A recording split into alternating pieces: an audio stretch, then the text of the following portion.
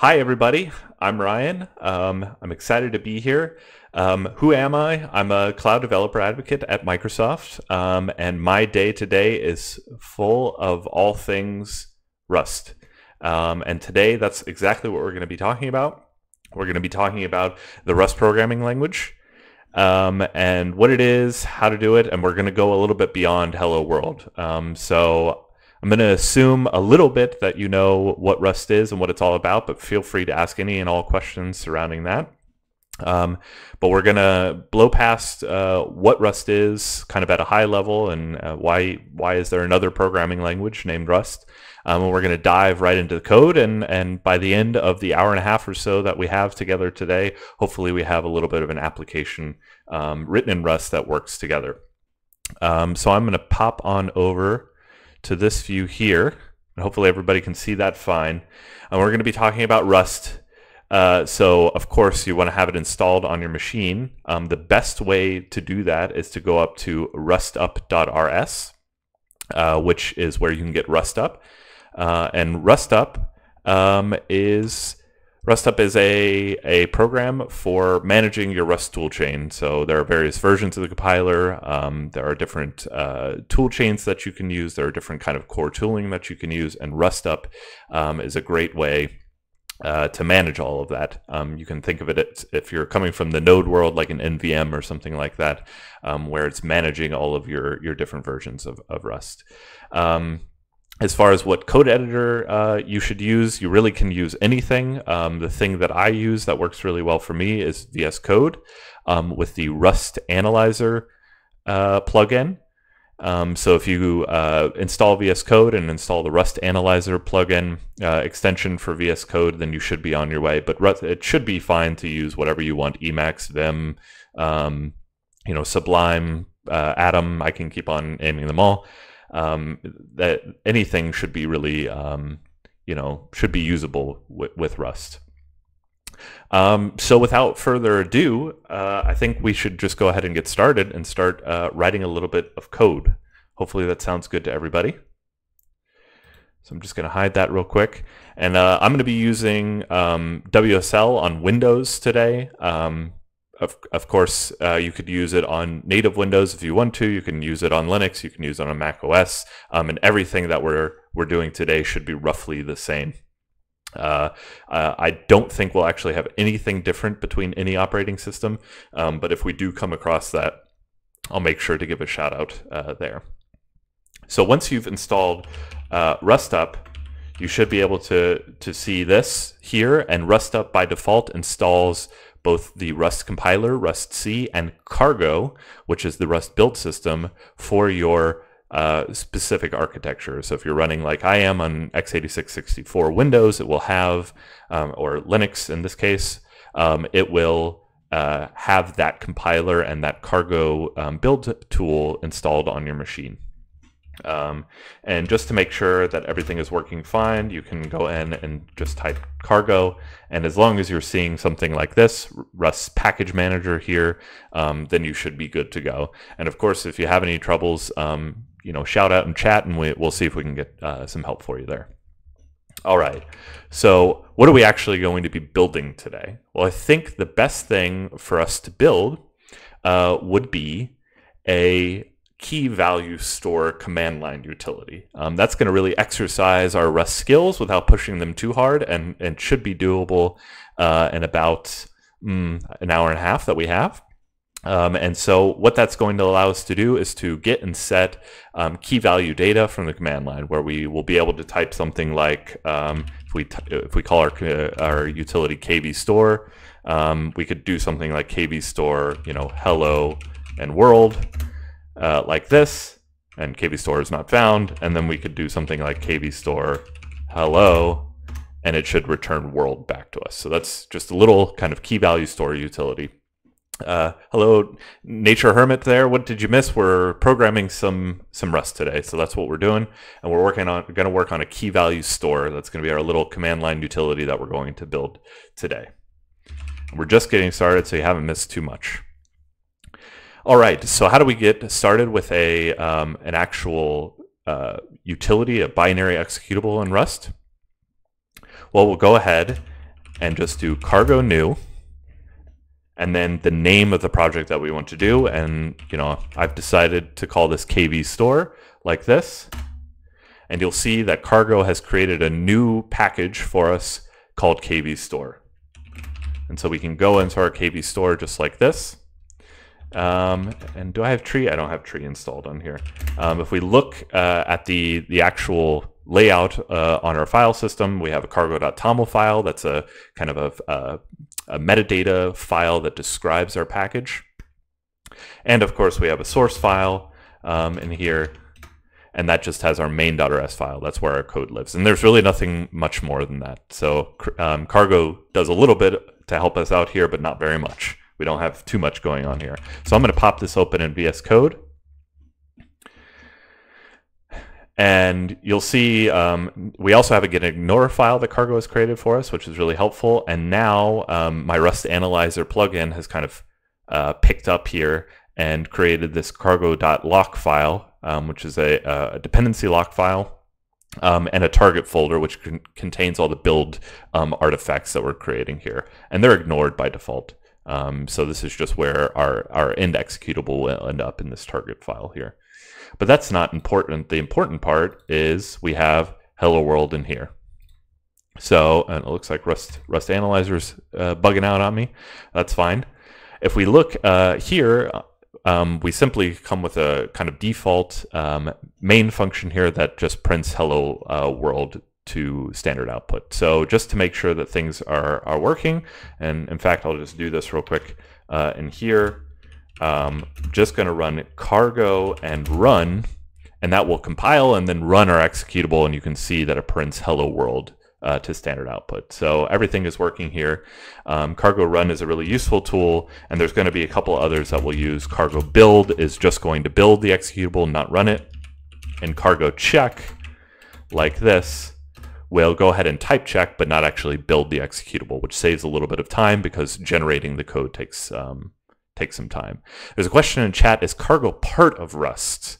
So Cargo is not part of Rust. It is a separate thing from the Rust compiler, but it is a tool that is very highly integrated into any Rust programmer's workflow. And I would say 99.99% of Rust developers out there are using Cargo for their development practices. And so really you can think of Cargo as a build tool, a dependency manager, and a kind of project bootstrapper. And so it has gone ahead and bootstrapped a project for us, but we could have done this on our own if we wanted to. And it does auto-generate this hello world for us just so that we get started. And we're being asked if we can increase the code size. I'm going to go ahead and do that real quick and then collapse this over here, and hopefully that's a little bit better. Let me know if that works for you. And if you want to know how to open up the terminal from VS Code, on my machine at least, it's just Control and tilde opens it up. All right. So without further ado, let's actually start writing some code. So what do we need to do here? Well, the first thing that we need to do is probably parse some command line arguments. Remember, again, we want to be able to write something like KV. I'll just blow this up a little bit more. Whoops, sorry. We want to be able to write here KV store hello world to store hello, the key hello with the world value in our database that we're going to create. And so, of course, these are some command line arguments. If you're used to programming C, for instance, you would expect your main function to take in argv and argc. That we don't have that in Rust. Instead, what we can use is the standard. Oh, and I really hope that I don't have to turn off Rust Analyzer. I'm not sure if my latest Rust Analyzer, because I was messing with it, ended up actually breaking something here. We'll see in just a second. Yep, we'll have to turn it off. That's unfortunate. That's okay though. Let's go ahead down here, and we can go ahead and just disable this real quick. All right. So we're going to call standard env and then args, and this will go ahead and get us an iterator over arguments. And so we're already getting into iterators in Rust. This is already somewhat of an advanced topic, but that's fine, because all you have to know about iterators in Rust is it allows you to continually get new values by calling a next function. So you call next on it and it will give you another value. You call next again, it will give you the next value until it doesn't give you any more values. And the values that it's going to give us here are the arguments on the command line that we want. And so if you've done any programming on Unix before, you know that for your command line arguments, the first argument is going to be the actual the path to the executable itself, which we don't really care about. And the great thing about iterators is that they come with all these high-level functions that allow us to manipulate our iteration. And one of them is skip. So we're going to call the skip method on our iterator here, and that allows us to skip the first element. We're going to skip one element. And then what we can do is just call this args here. So this is going to be our args with the first element skipped. And coming down here again, we can just go ahead and run cargo check. And you'll notice we're getting a warning here saying we're not using args, but it has compiled fine. So we've run cargo check here, and everything is running fine. We're getting a warning saying, hey, you're not using args, which is true, but that's fine. A warning is something we'll take care of in just a second. Any questions about this, chat? Let me know. This is the basis of our program so far. Okay, so now we have the arguments. What do we actually want to do with them? Well, we probably want to go ahead and get our key and our value. The way that we can do that real easily is by saying, hey, the key is going to be the very next thing in our iterator. So our iterator is args, and we can call next on it like this. And just to make sure we're compiling, we've got an error here. Here's our first interesting error that we have. We're getting an error saying we cannot borrow args as mutable because it's not declared as mutable. And here's a key to learning Rust. If you've not done any Rust programming before, the absolute key is to read the error messages, because the error messages in Rust are actually very good, and they'll usually give you the answer to what you need to do here. And so consider changing this to be mutable. So in fact, args, when we're iterating on it, we're actually mutating the iterator, because the iterator is keeping track of where we are in the iteration. So we need to actually mutate it. And by default, Rust is completely immutable. So we have to opt into mutation in Rust. That's very different than a lot of other languages that are the opposite, where everything is mutable by default and you opt into immutability. Rust is the opposite. And I must say I find this to be a much better default. Immutability is a very good default to have. So we declare that our args can be mutated. And if we go ahead and check this again, then we still have a warning here that we're not using key, but everything has compiled just fine. There's a question in chat, what happens if the next item is null? So that's a very good question. And we can actually check on this, and I'm a bit sad that my Rust analyzer that I broke my Rust analyzer here. I don't know what happened here, why it's bugging out on me. It's a bit of a shame. I'm wondering if I go ahead, just real quick, if I uninstall and reinstall, maybe that will help here. Let's see here. Seems to have temporarily helped, because we have some helpers here. This right here, you see, just showed up. Now I didn't write skip args here at all. This is Rust Analyzer showing us the type that args is. So Rust is a statically typed language, and that means that everything has a type, and so we can gain some information from the type. There was a question in chat about what happens if next is null? Like what happens if when we call next there is no other argument? Like let's say we don't pass any arguments to the command line. Well, you'll notice here that the key is an option string. So in Rust there is no null.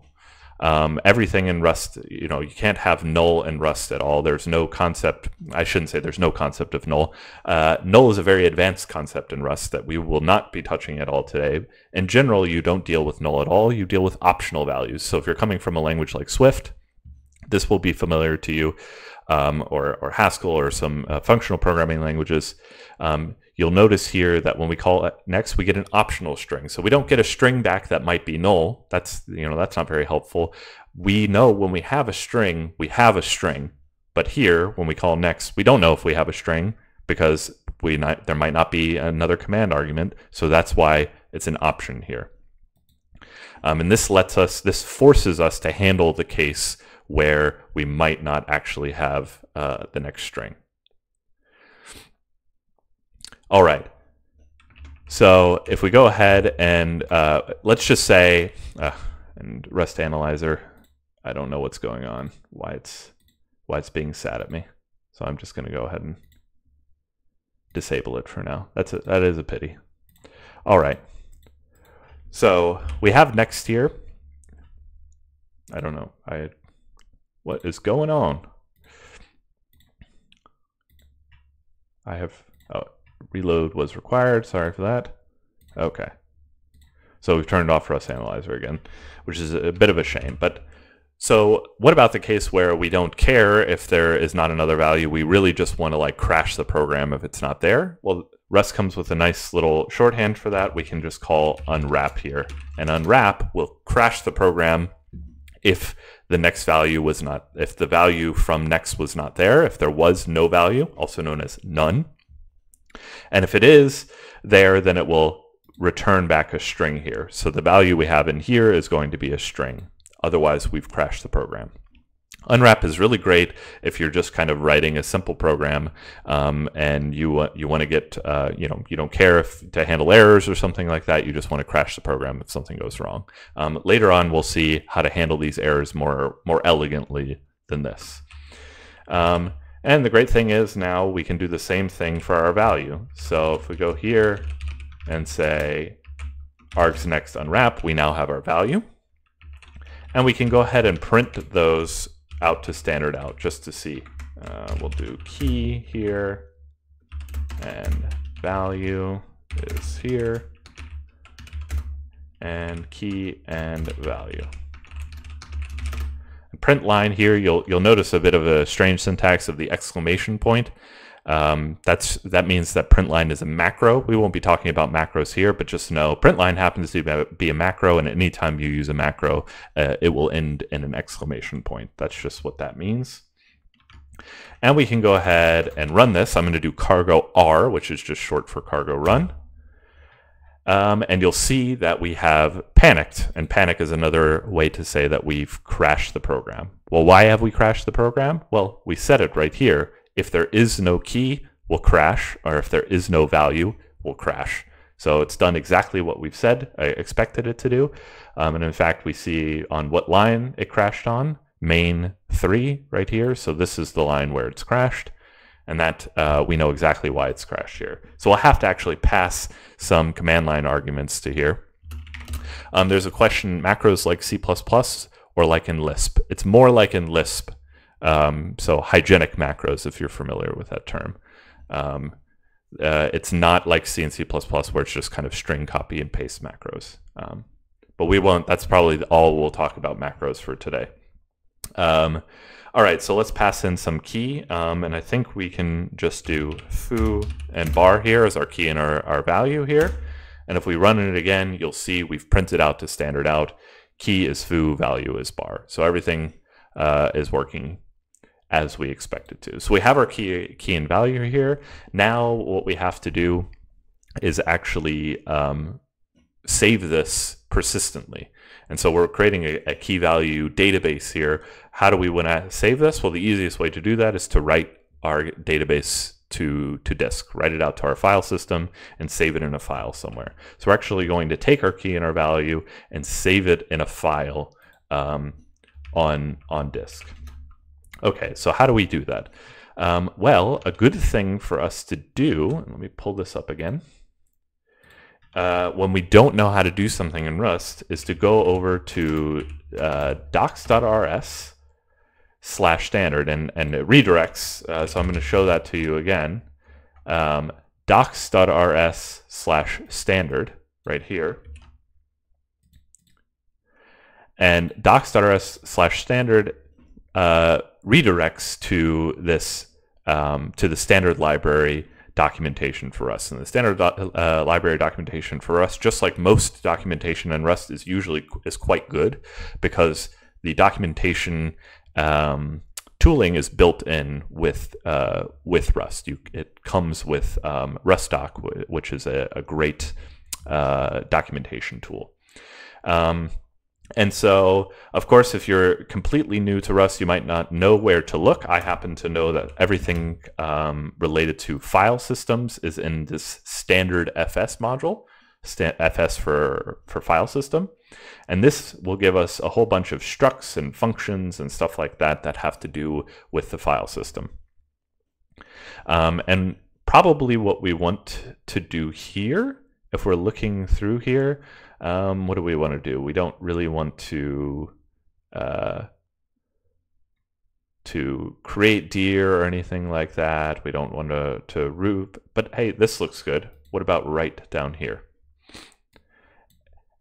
Write right here says write a slice as the entire contents of a file. We don't really know what a slice is, but this sounds good. This function will create a file if it doesn't exist. This sounds perfect. And we even have an example down here where fs write, we write to some file called foo.txt. We write the text lorem ipsum, and we can write several files here. So this sounds really great. We probably can just use this.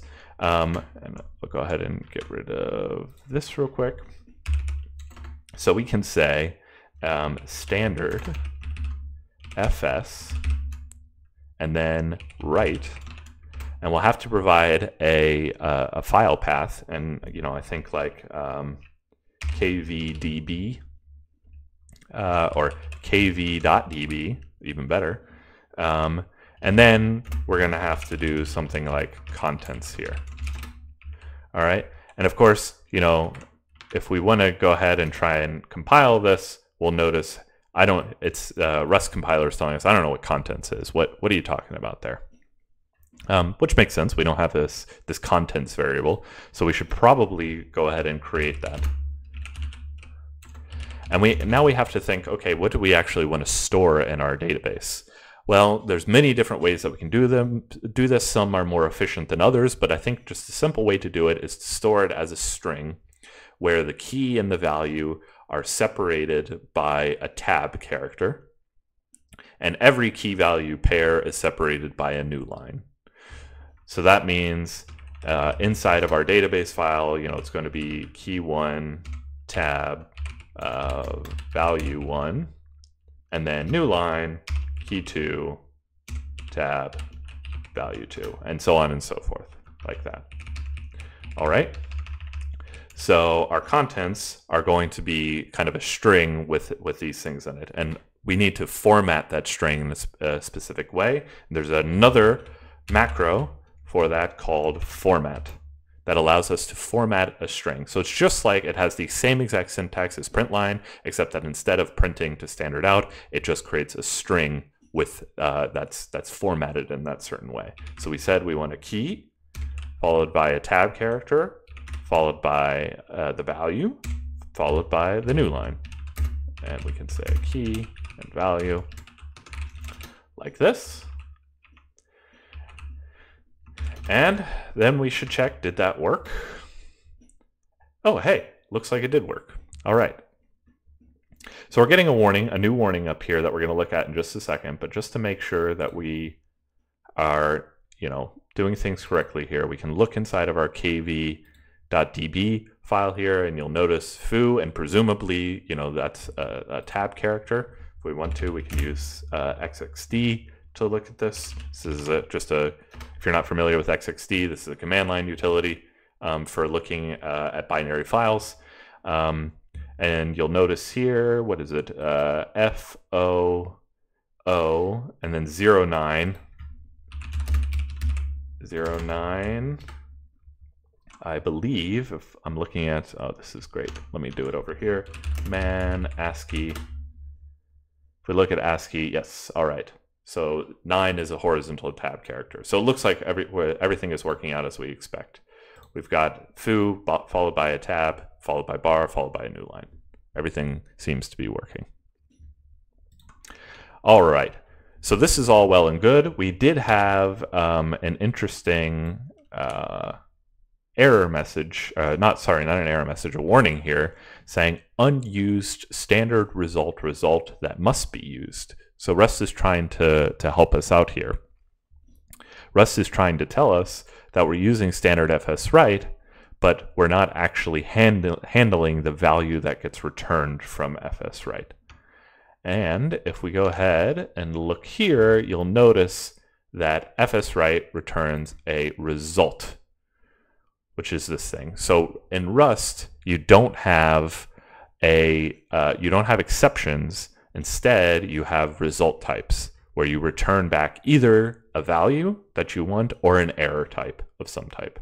And here, standard IO result is simply the normal result type. There's just a normal result type you can see here, which is just OK or error, where the error type is an IO error. So we're returning back a result. It's either a value or it's an IO error. And an IO error is any error that can happen from an IO operation. All right, Mr. Halsey, welcome. Coming in and seeing what we're doing here with Rust. Welcome, everybody.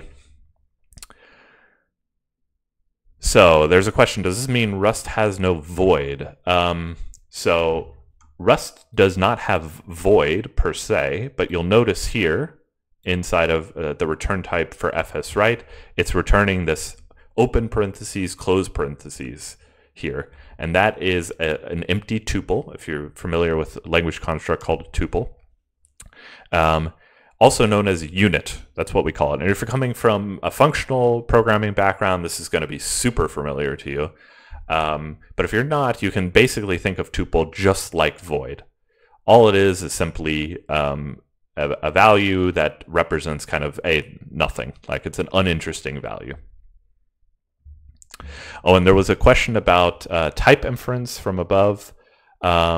Yes, Rust is fully type inferred, and so you don't usually have to provide types. There's sometimes where it can't quite figure it out, but of course, if it's ambiguous what you mean, Rust will complain and say you got to tell me exactly what type. So here, for instance, we know that value here is an option string. If we really wanted to be clear about it and let the whole world know that it's an option string, we could write it like this. So this is where we are telling Rust, this better be an option string or give me an error here. But you'll find that most of the time Rust programmers just let the compiler infer the type here. All right, and there is a question about what are the main uses, benefits of Rust over other languages. Real quick, Rust is quite a low-level language. Today, we're not really seeing that. We're talking about functional programming and option types and stuff like that, and it may seem like we're talking about a high-level functional programming language. That's sort of true, but Rust at the end of the day is a systems programming language, so you can think of it as being in the same space as C and C++. That's usually what Rust is used for, the same things that C and C++ are used for, operating systems, browsers, kind of low-level systems technology that other software will run on top of. And we'll get into it a little bit later on in this stream, but Rust really cares about what is actually happening in the machine. It only just provides you abstractions above that to where you don't have to worry about it unless there is an ambiguous way to make things more efficient and faster. What that means is that Rust offers something called zero-cost abstractions. That means when you create an abstraction in Rust, just like you would in any other programming language, Rust tries its real hardest to not, for that abstraction to be as performant as possible. And if you're not using a abstraction, you shouldn't have to pay for it. Real quick example of an extraction that you pay for all the time in other languages. Think about in a garbage collected language, whether it's C# or Ruby or Python or whatever. No matter if your program simply adds two numbers together, you pay the price of having a garbage collector, because the garbage collector needs to start up. There's a whole runtime system that starts. That is not a zero cost abstraction. Doesn't matter what you do, you're always paying for that abstraction, even if you don't use it. In Rust, normally things don't work that way. Rust can run on bare metal. You can completely remove any runtime dependency, just like C. By default, Rust on Linux will run with libc, so there is a little bit of a runtime there, just like C has, but that's optional, and you can completely remove it. The reason that I'm interested in Rust at Microsoft, and the reason that Microsoft in general is really kind of starting to look at Rust and takes Rust very, very serious, is its safety properties. Unlike C and C++, Rust is completely memory safe by default, meaning you can't run into memory issues that you would run into with C and C++. Rust does not have a garbage collector, but just like languages with a garbage collector, you don't have to worry about things like use after free, double free, all these memory safety issues that you run into with other languages. Rust is completely memory safe and actually provides more guarantees than garbage collected languages when it comes to these things. So hopefully that was a quick explanation of why Rust is interesting. Just remember, although Rust seems like a high-level language, we'll see sometimes that's, we don't get that advantage, and we actually have to really care about what's happening on the machine. All right. There's a question about Haskell and Rust traits. You can think of Rust traits a lot like Haskell type classes, but we won't get into that. And by the way, if you're not into functional programming at all, don't worry. Rust might be a doorway for you, but most of the time you won't even know that you're doing a lot of functional programming. At the end of the day, Rust isn't a functional programming language. It's an imperative programming language, but it takes a lot of influences from functional programming languages. All right, I hope I got everybody's question there. There's a question about constructor destructors. Yes, there are not constructors in Rust, but there are destructors, which we won't talk about today, unfortunately. This is being recorded, and I think it will be available on YouTube later on. So if you haven't caught everything, you can watch this again. All right. This is awesome. Keep the questions coming. That's really great. So far, we have a working database here, but of course, there's a huge bug in it. Which hopefully is very easy to spot, and that is every time we run this, no matter what we provide, when we come here and run, by the way, real quick, I'm just gonna run cargo build here, remember that builds the program but does not run it. If you want to run the binary directly, you can go into target debug and then the name of the program, which is in our case KV store, and then run it like this. So it's just a plain executable. And of course we're crashing here because we're not providing a key and a value. So hello world here. Let me go ahead and we can run, hello world here. And if we look at our kv.db here, hello world is there. But of course, if we write hello Welt, which is the German word for world, I live in Germany. You can see when we print it out, we get hello Welt. So we're basically overriding our keys and our values every time. That's not the most useful database in the world, where we can only keep one key and value at a time. So really, we need to go ahead and be able to read in our database, add our keys and our values, and then store that back out. So we can keep on going here. Inside of our main function, but I think this is a really great time to start abstracting out the idea of our database. And the way that we're going to do that is by creating a struct called database. Now, Rust is not an object-oriented language. It doesn't have classes. It has structs, very, very similar to C or to Go. And so here we have a struct called database, and structs are just kind of named collections of values, right? And so our database here is going to hold on to keys and values. Now, what kind of data structure is really great at holding on to keys and values? Well, when I think about that, I think about hash maps. And in fact, Rust comes with a hash map type in its standard library. So we're going to store a hash map inside of our database struct. And hash maps are available in standard collections hash map. Now, oh, sorry, can't type. Now, if we try to do this and actually run it, we'll notice we get a compiler error here saying, hey, I expected at least 2 type arguments in hash map. Now, if we look up here, wrong number of type arguments, expected at least 2, found 0. And that's because Rust has generics. It's not good enough to say we want a hash map. We have to say a hash map of what kind of keys and what kind of values. We have to provide actual concrete types for the key and the value type that we're storing. And so for us, I think it's best if we just store a string as the key and string as the value. So this is what generics in Rust look like. Our hash map is now whole. And the type of key that we have is string, and the type of value that we have is also string. And of course, we didn't have to pick these, but for our particular program, this makes a lot of sense. All right? So structs are all well and good, but it makes a lot of sense if we go ahead and add functionality to our struct. And this is where, while I said Rust is not an object-oriented language, it does provide some of the fun conveniences of object-oriented languages without some of the problems. So we can add functionality to our struct here by saying, I want to provide an implementation for this, for my type database, and I'm going to add some functions and methods to it. Now, the first thing that we're going to do is add a constructor.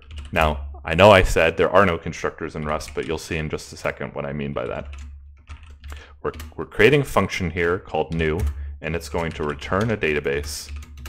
And this is what functions look like in Rust. Very similar to the main function here, except that's inside of our impl here, meaning that it will be kind of attached to this database type. And we can return a database here by saying standard collections hash map new. And you can see here hash map has a new function as well. And this creates the hash map, just like this new function here creates the database. Now, I said before, like, there are no constructors in Rust, which is true. Like, this is just a function. There's nothing special about it. It constructs a database, and I called it new, but that's completely arbitrary. I could have had the same function called foo or create or whatever I wanted to call it. New is just a convention for functions that create types. Usually you use the function name new, but you don't have to. So there aren't constructors in Rust in the sense of constructors being a special language feature. There just happens to be a convention for functions that create types being called new. That's all. All right. Hopefully this makes sense to everybody. If it doesn't, let me know. So inner is not a keyword right here.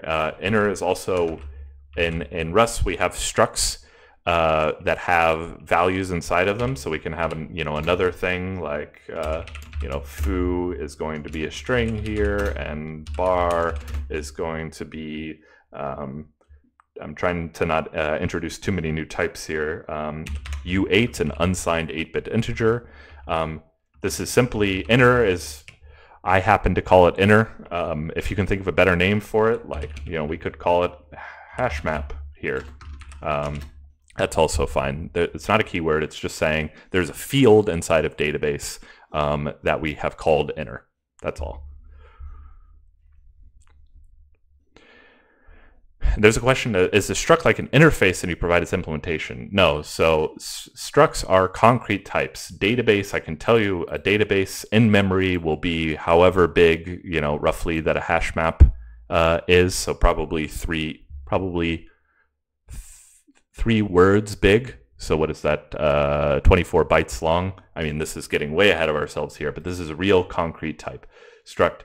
Impl here just means we're adding functionality to it.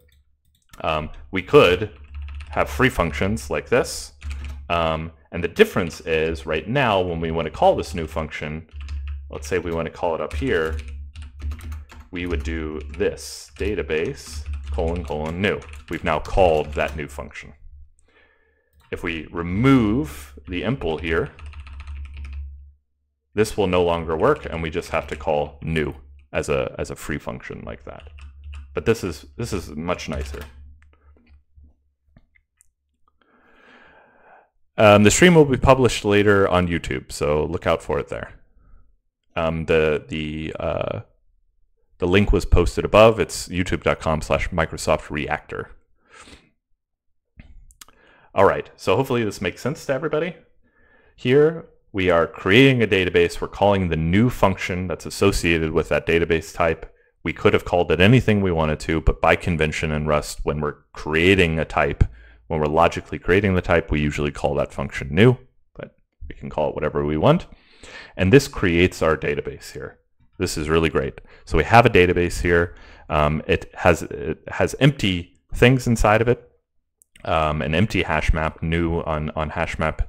It's just an empty hash map. It has no keys and values inside of it. One thing that I like to do here is we keep repeating the standard : collections : hash map. There's so many, that's really long. I would really like to just say hash map instead. The way you can do that is by saying use standard collections hash map, and this brings that hash map name into scope, so that when we just refer to hash map here, it knows we're referring to standard collections hash map. So this is the same thing. We've now brought standard collections hash map into scope.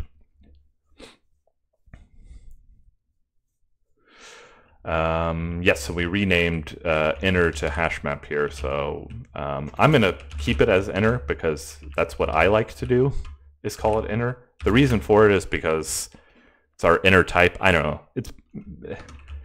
We can bike shed names here. I'll call it inner for now, and we can decide what we want to call it later on.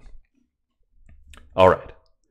So we have a database, it's completely empty, but this isn't really what we want, right? We want to create our database, and when we're creating it, we want to first read the database file, get all the values from the database file, and store that in our hash map so that our hash map contains, the inner hash map contains the keys and values that were in our database file. So what does that mean? We have to read the database file, and we have to store the value. We have to parse the values inside of that file and then store them into the hash map. So let's go ahead and do that. And we can go back to our friendly documentation over here, standard FS again, and figure out, okay, how do you read an actual file? And there's a bunch of ways to read. We can read into read bytes. We can read a whole directory. We can read a link. But read to string is probably what we want here. Read to string simply reads the entire contents of a file as a string. And you'll notice here that it returns a result of a string. So, of course, reading from a file can fail. The file might not be there, or there might be some disk error or something like that. So this is important to know. Read to string can fail here. All right. So let's go ahead and do that real quick. We can say contents equals standard fs read to string, and now we pass in our path here, and what was it? It was kv.db. So the question is, what should we do here when read to string fails, what do we want to do? Now, before, what we were doing is we were calling this unwrap function, which we called unwrap on options before. Results are the same thing. If the value is an error, it will crash the program. So this is fine. We can totally do this. We can call unwrap, and if read to string fails, we'll just completely kill the entire program. That really helps for kind of quick programs like we're working on right now. But we maybe want to handle this error a bit more elegantly. And the way that we can do that is by saying that instead of our new function here returning a database, this means this function will always return a database. Can't error, it might crash, the program might crash, but there's no way to handle that crash. If we want errors that we can actually handle, we need to return a result type ourselves. So here we're going to return result of either a database or some error type. Now, error here is something I made up. Error doesn't exist, and in fact, if we try and run this now, we'll get an error here saying, I don't know what error is, can't find the type error, tell me what error is. And so we need to provide an actual concrete error type. Now, one that we can do is standard IO error, which we've seen before. Standard IO error is right here. And these are any errors that have to do with IO operations. So we're going to do that for now. We're going to return a result where if everything is fine, we get a database back, or we return an IO error, an error inside of doing some IO. All right, so how do we actually return this error? Well, there's multiple ways that we can do this. One way that we can do it is using pattern matching. So that's the first thing that we're going to do. We're going to use pattern matching, which if you're coming from, I'm going to make this slightly smaller. Hopefully this is still okay. Let me know, chat, if it's too small. If you're coming from functional programming, pattern matching will be very familiar to you. If you're not, you can think of pattern matching as being just like a switch statement from C or JavaScript or whatever, but just much better. And we'll see how. So we're going to match on what is returned from read to string. And if read to string returns back OK, meaning everything was good, then inside of that OK is going to be our contents. And then once we have those contents, we can do something with them. So we're going to just return them back from this match. Now, this might be surprising to you because you're coming from a language that where you have the difference between expressions and statements. And Rust, basically, almost everything is an expression. So we're just returning contents here and assigning it to this outer contents variable here. I'll make that clearer by calling this C and this C. So we're unpacking C from OK and then returning it into this contents variable here. Now, if we go ahead and try and compile this, if we try and compile this here, we'll get another error. We will not get the error that I want it to get. This is a different error. Let me fix that real quick. We have to return a result from this function. So here you can see once we reach this line, we're going to return OK, like OK, meaning everything's good. And if you want to know what OK actually is, like where is this OK coming from? If we look at, this is the result type that we're looking at. We haven't talked about enums quite yet, but what enums are basically like it's either one variant of the enum, in this case OK, or it's the other variant of the enum, error. So when we talk about a result, we're talking about one of two things. It's either OK, meaning everything's good, or it's an error. And we can match against that result and see, okay, is it OK or is it an error? And do different things depending on which it is. In other words, OK is everything is good. So result is a type that represents either a success or a failure. And now if we go ahead and compile this, you will see that in pattern matching, everything needs to be exhaustive. So we've handled the case where everything was okay, but we didn't handle the case where there was an error. And you'll see that the compiler is telling us, like, hey, you didn't cover the error case here. You got to cover that. If you don't cover it, I will error at you, and we won't even be able to run the program.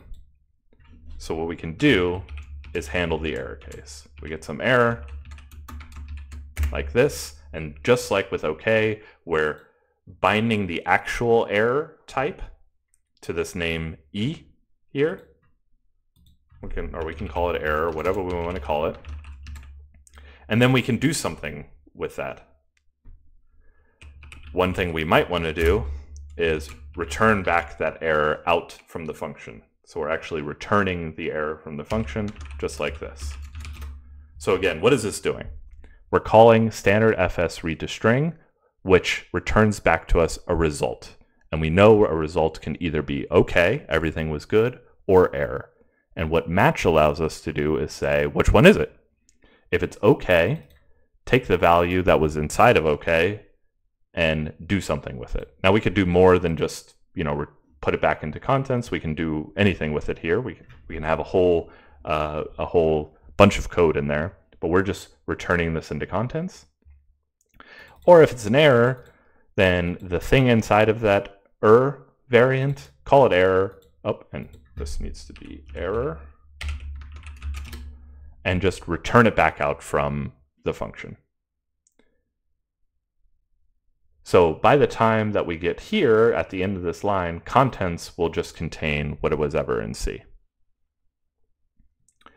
There's a question of, is OK and error methods or types? They're not really either. OK and error are variants of the result enum. So another way we could write this is like this. So it's either result OK variant or result error variant. And this is really kind of, if you're coming from a non-functional background, this might be the most kind of mind-blowing thing here. But this is kind of key to Rust programming. Now, if you're a low-level programmer and wondering what the heck, how does this actually map into memory? These are just effectively just like tagged unions. So in memory, there is probably usually a byte, let's say, that represents is it okay, is it an error, and then there is a data section attached to that that contains the data associated with it. The thing that makes this much better than tagged unions in C is that if we get okay, we can't read out an error, or if we get an error, we can't read out the thing inside of the contents inside of okay. Like we can't screw this up. Rust will not allow us to screw this up.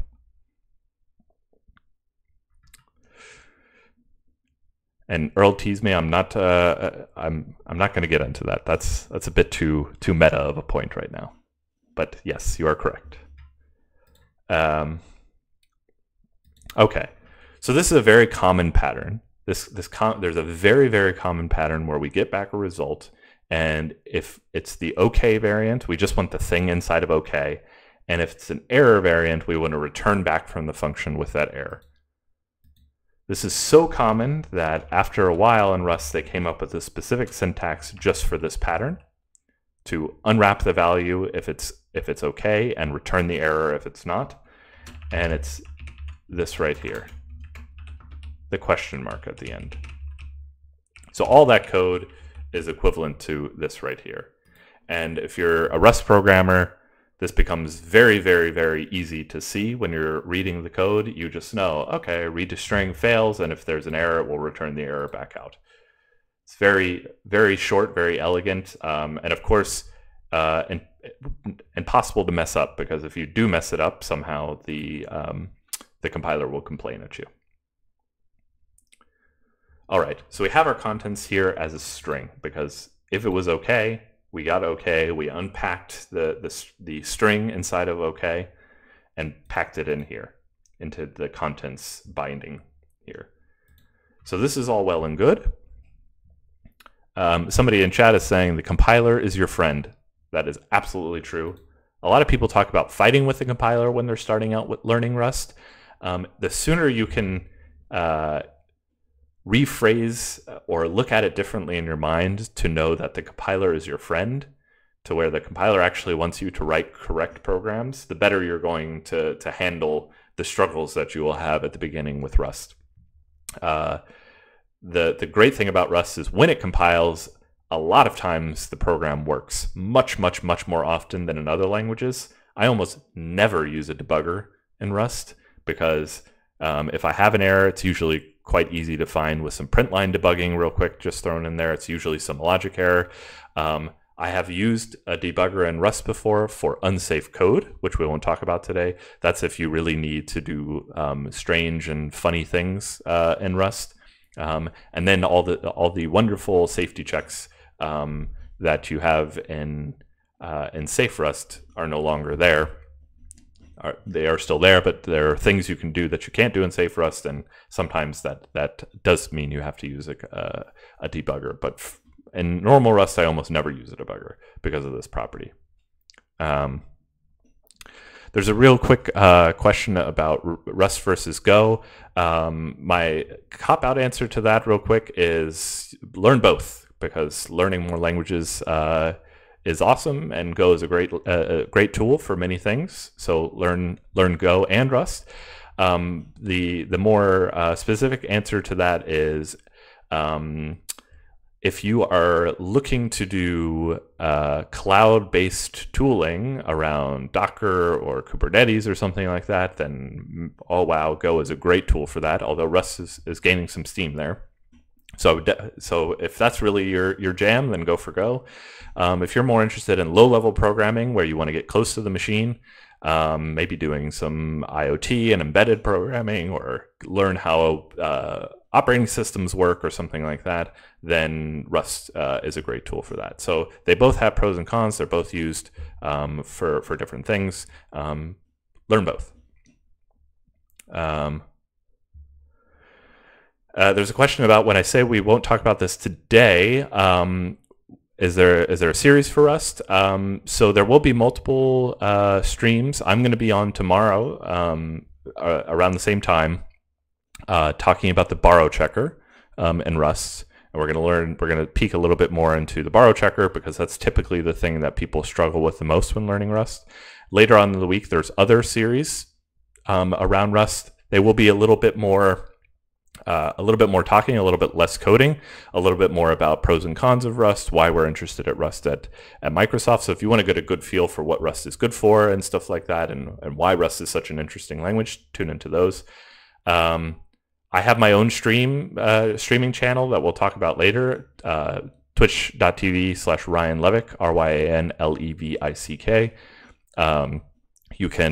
You can catch me there. And I stream about Rust all the time. So if this is interesting to you and and you would like to see more of this, I'd be happy to continue this series on my own channel after we have returned the Microsoft developer channel back to other tools and other people who want to talk about other things. As far as the question mark here, this is pure syntax, so it's not really a macro. It's just a part of the language. It's been built in to the language. It's just another piece of syntax. It's a little bit more flexible than I hinted at. That it doesn't only work with result types, but for all intents and purposes, right now you can just think of it as handling the pattern that we looked at specifically. All right. So we're reaching 30 minutes left in our stream here, so I want to make sure that we go ahead and continue down the road here and try and get our database parsed here. So we have our content string here. This contains the entire contents of the string of the file as a string here, and we need to be able to parse that string. And so I think the best thing to do is to call contents.lines. I believe that's what it's called. And what contents.lines does is give you another iterator over a string, this time with every line. So every chunk of the string separated by new line characters. And it also handles carriage returns on Windows and stuff like that. And so in order to iterate over the lines, we could use a for loop in Rust. So you can do something like for line and contents.lines. And now inside of our for loop, we have access to each line in turn. And so let's go ahead and just run println here. And we'll go ahead and just print out the line. Now, this is very helpful and stuff like that. One thing that we could do instead of this is use the dbg debug macro here. And this provides a little bit more information when we're debugging. This is great for debugging, hence the name. And so you can use this instead. And we'll see what the output looks like for that. So you'll notice this is the debug output here. We have line is equal to hello, and then the tab character, and then vet here. All right, so this is all looking good. This is exactly what we would expect. So now we want to break up our line into two things separated by a tab character. So how do we do that? Well, we can use .split, and .split takes in I believe a character like this, and splits it based on that character. And this again gives you another iterator. So we'll call this chunks. So this is giving us everything split by a tab character. And of course, if our line has more tab characters in it, we'll have more chunks and stuff like that. So we want a way. Now, there's many ways to handle this. I'm going to go down a route that I actually don't think I would do if I were really writing this code, but I think it's good to explore it. We're going to take our chunks separated by tab characters, and we're going to store it into a vector. And vectors are just linear collections of things like arrays, except that they can grow at runtime. So Rust has arrays, but arrays are always fixed size. And vectors, on the other hand, can grow. So if we want to add elements to them, we can do that. So how do we actually collect these items into a vector? How do we put the items inside of our iterator into a vector? Well, there's a very convenient function for that called collect. And what collect does is it runs through the iterator, getting all of the elements, and then puts it into a collection of your choosing. And this sort of seems like magic. It's really not, but how this actually works is I have a stream on that. This is not really the point of this stream, so we won't really get into it. But we're going to collect our strings into a vector like this.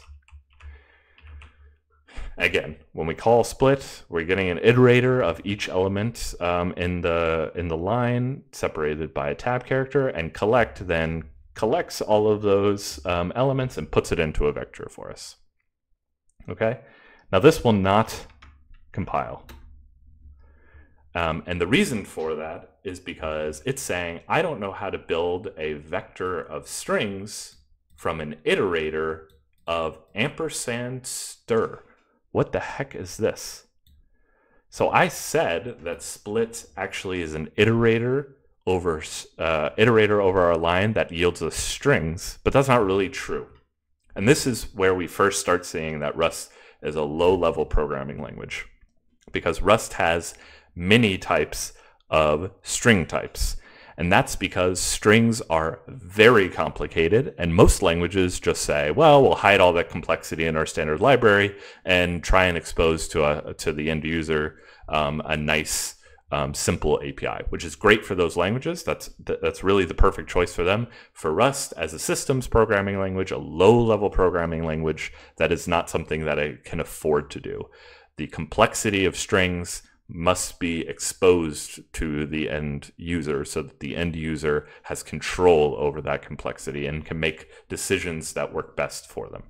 That's because we need to be able to build any kind of software like operating systems where you have every last control over what the machine is actually doing.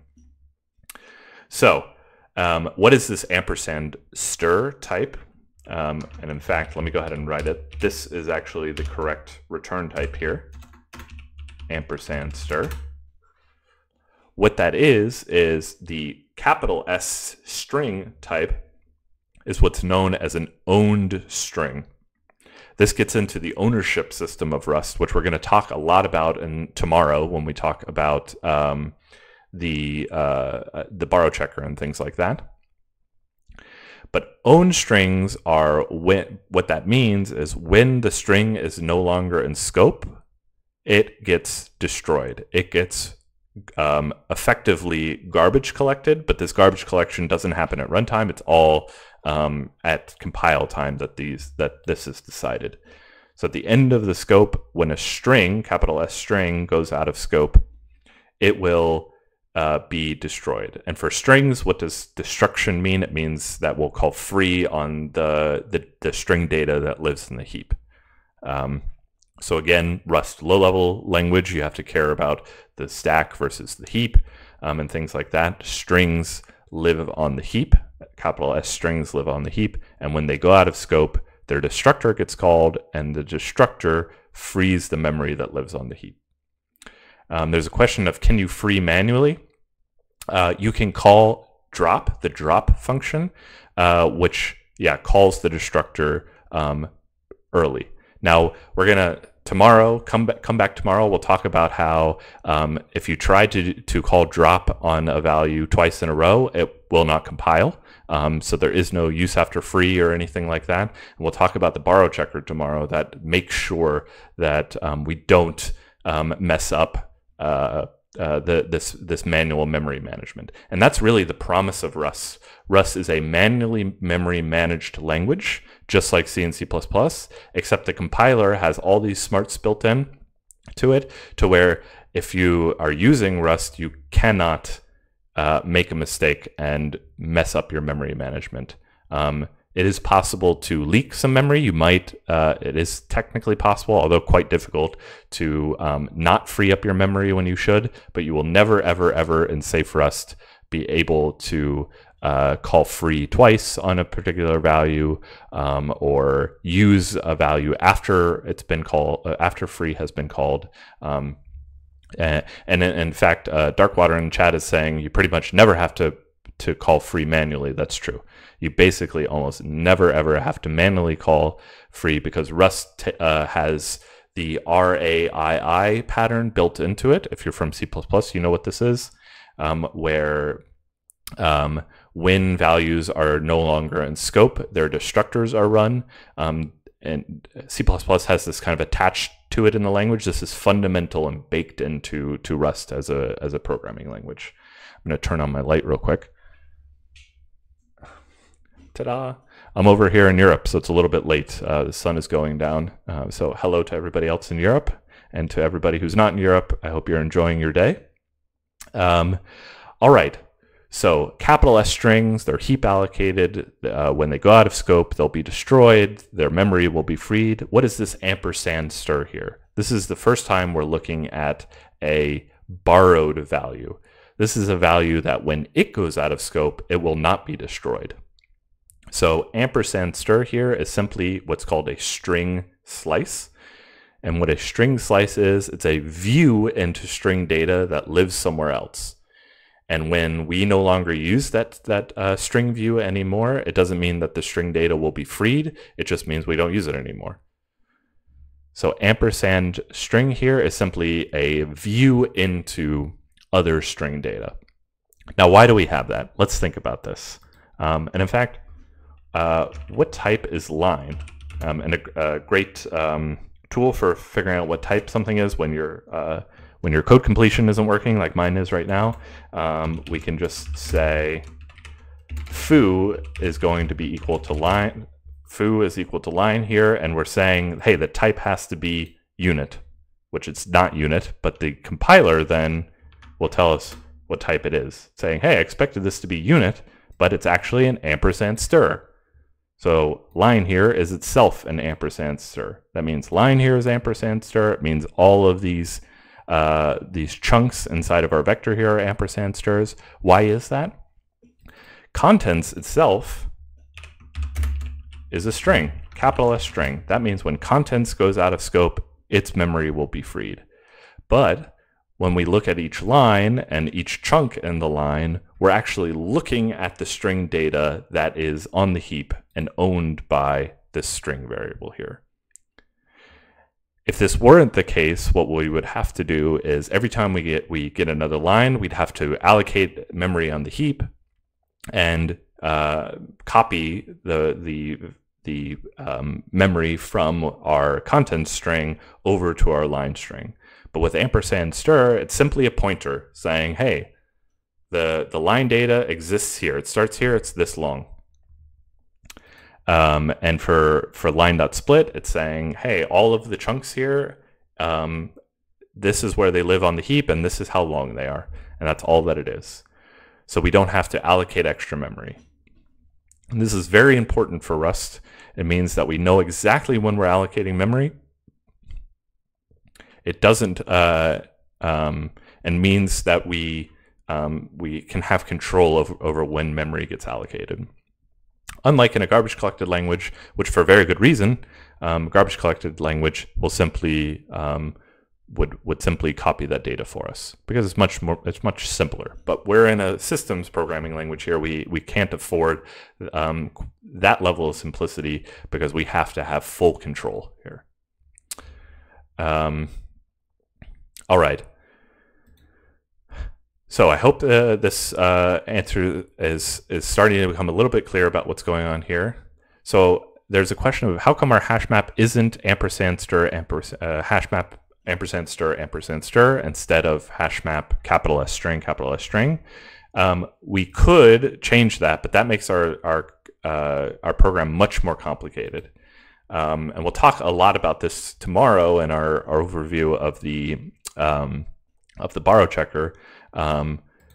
We're instead saying here that the string data is owned by our database struct here, and that means that as long as our database struct is still around, the string data is still going to be around as well. We're tying these two values together, and these strings will only be freed. Their memory in the heap will only be freed when database itself is freed, is destroyed. And again, tomorrow is really the day that we hone in on this. So just giving you like a little bit of a sense of what this is like inside of Rust. If you've not done Rust before, you more than likely only have the vaguest idea of what I'm talking about right now. That's fine. That's totally cool. Come tomorrow. We'll learn more about it. We'll get an even better feel for it tomorrow. This is the promise of Rust and also the thing that people struggle with the most. So come back tomorrow. All right, we got about 10 minutes left, so I really want to get through this here. We've got our chunks here. Now, let's say our line in our database file had like 10 tabs in it. It would obviously be a malformed database file, but we need to handle that case, right? So we need to say like, how many chunks are there? If the chunk's length, if the number of chunks that there are is not equal to 2, then we need to return an error. And for now, I'm going to use this to-do macro, which is very helpful. That allows me to specify to-dos that I have in my code. If we run the code and reach this point, the program will crash, but it's a very simple way to, instead of using comments and stuff like that, like you would in many other languages like this, you can just use this to-do macro, and it's machine readable, machine searchable, and say, return error. So that's on our to-do list now. And there are tools that parse this and provide to-dos that your code base has. So if we don't have exactly 2 chunks, then return an error. Otherwise, our key is going to be the first chunk, and our value is going to be the second chunk, just like this. Now we want to take the key and the value and we want to store them into our hash map. So that requires us to bring this hash map up here, initialize it at the top. So we'll say inner. Now we're going to be mutating this hash map as we go along, right? We're going to be adding values to it. We're going to be mutating it. And remember, in Rust, we have to be explicit about that. So now we have our hash map here, and we want to insert the key and the value into our hash map. So we call inner.insert with the key and the value. And this will not compile. And the reason for that is because, and in fact, this is very interesting for how Rust is inferring types. It says here that, hey, this inner value, I expected it to be a hash map of string, capital S strings, but you're providing me a hash map of ampersand strs here. And indeed, that's exactly what we're doing. Key and value here are ampersand strs. They're views into our contents string here. But as we said before, we'd like for our hash map to actually have capital S strings for reasons that we'll talk about tomorrow. Capital S strings are very good for our use case. We don't want to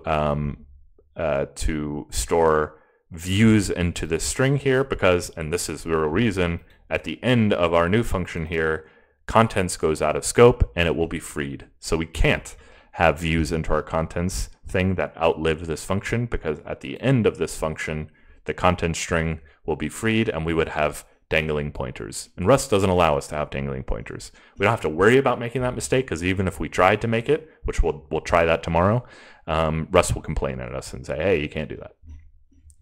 So instead, we'd like to convert our string views, our ampersand strs, into capital S strings, owned strings. How do we do that? Well, I think my favorite way to do that is to say toOwned. This takes ampersand strs and takes really any borrowed value, any value where we don't own the value, and it turns it into the owned version of it. And again, we only have a vague understanding of what ownership is, but capital S strings are owned strings, and ampersand strs are borrowed strings. And so we're going from a borrowed string to an owned string by calling toOwned here.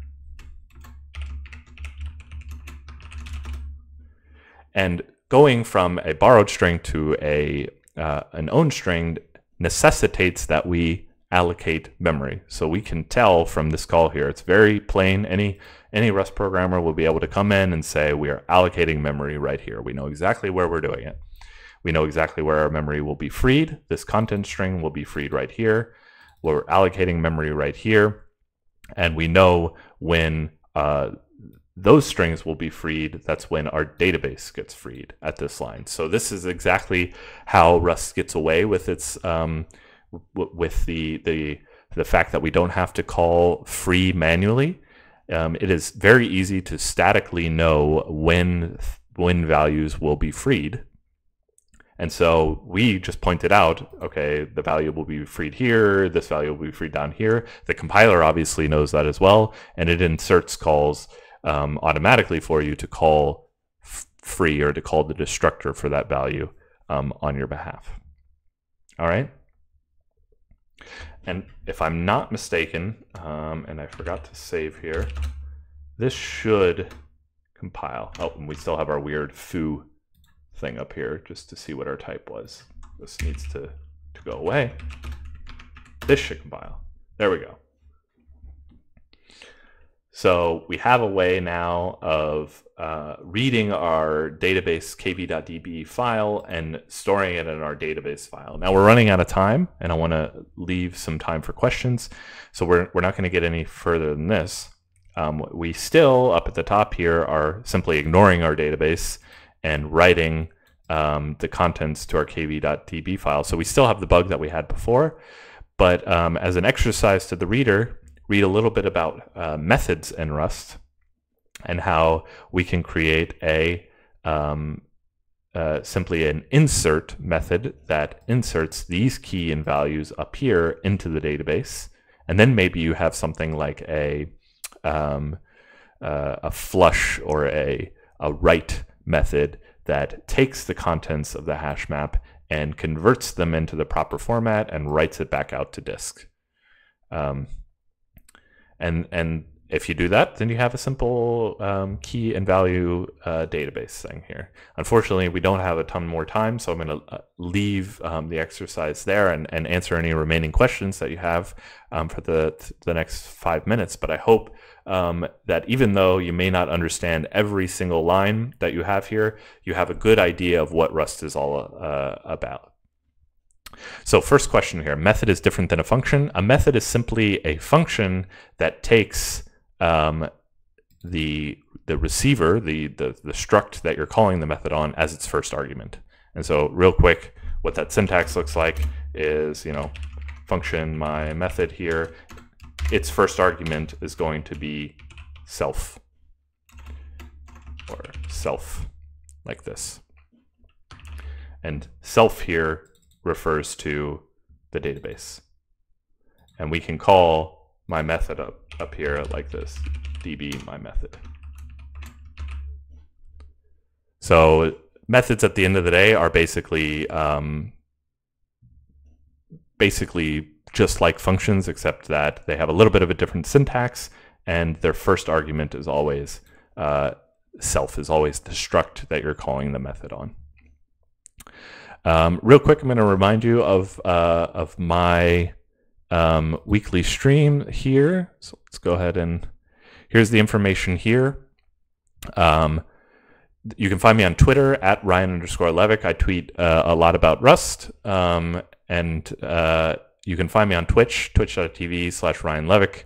That is where I stream about Rust, usually every week or every other week. And I have not done a beginner's series, so if you're interested in learning more and continuing this series on my stream over there, then definitely check me out, give me a follow, and let me know what you thought here. Feedback is always welcome. And of course, come back tomorrow, same time, at 9 a.m. Pacific time, 6 p.m. European time. And we will continue to talk about Rust, but through the perspective of the borrow checker and how to manage memory. So check that out. All right, we have a few more minutes for some questions, just to finish it up. So is Rust used a lot inside of Microsoft? I would not say that Rust is used a lot inside of Microsoft, but the usage of Rust is definitely growing. It's a very interesting language.